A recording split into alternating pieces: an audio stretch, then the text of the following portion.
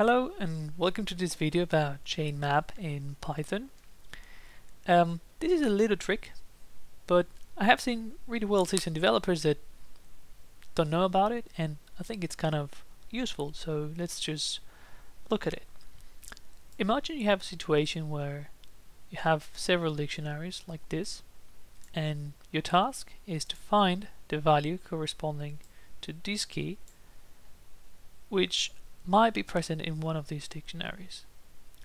But the thing is, you don't know if the key is present at all in any of these dictionaries, and if it is there, you still don't know in which of them it is. So in that scenario, what you have to do is basically to go through all the dictionaries and try to get the value corresponding to that key. So for that dictionary, you can use the get method, saying, hey, give me that key, and the get method tries to find it. If the key is not there, it will return something, which by default would be none. And so afterwards, we can just check and say, hey, if we have a value, let's say we want to print it out. So we could do that, and that kind of works, but there is a little bit of a caveat here, which is that we're checking again because we know that this will return none.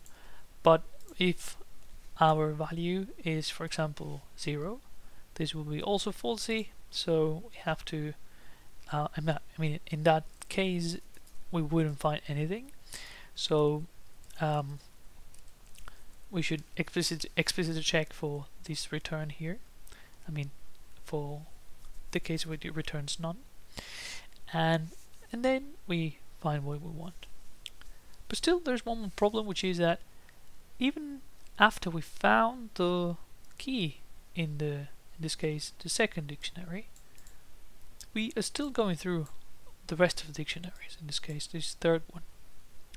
And that might be something that you don't want to do, because, for example, say it's kind of critical for your system, so you want to really kind of break out of this logic as soon as you find a value for that key.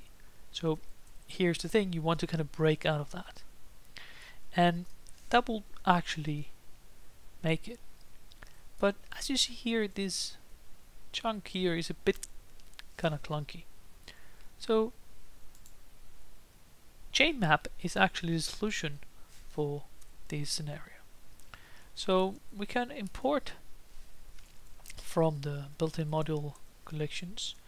We're going to import ChainMap, and as the name says, ChainMap is basically a concatenation of mappings, in this case dictionaries. So we pass the dictionaries, we unpack them here because we have them in a tuple here.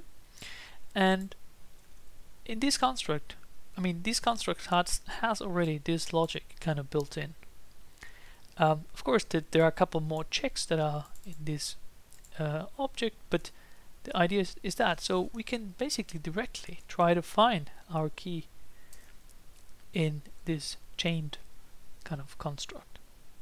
And this thing also behaves kind of as we expect. So, for example, if we try to find a key that is not present in any of the dictionaries, well, it will raise a key error, which is the thing you would expect for a dictionary. And another thing, which again is pertaining to the logic, is that let's say, for example, that our key is repeated in some other dictionary.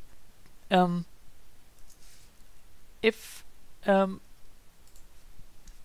our key is repeated, well, when we look for it, we're actually going to retrieve only the first occurrence of it. And well, that's what's not a good example. Now, let's see this way. It's the first occurrence, because again, as soon as we find it, we kind of break out of that. So, in other words, a thing to watch out when you do this is that the order in which you go through the dictionaries, or in which you construct this chained mapping is actually important. So for example, if I swap these two elements here, the dictionary 2 and the dictionary 3, well then the result will be different, because now this key is going to be found before this one. Actually, this one is not going to be found because we kind of break out of that loop. So something to kind of watch out. So that was it. I think ChainMap is a little bit of a neat tool. So I hope you learned something.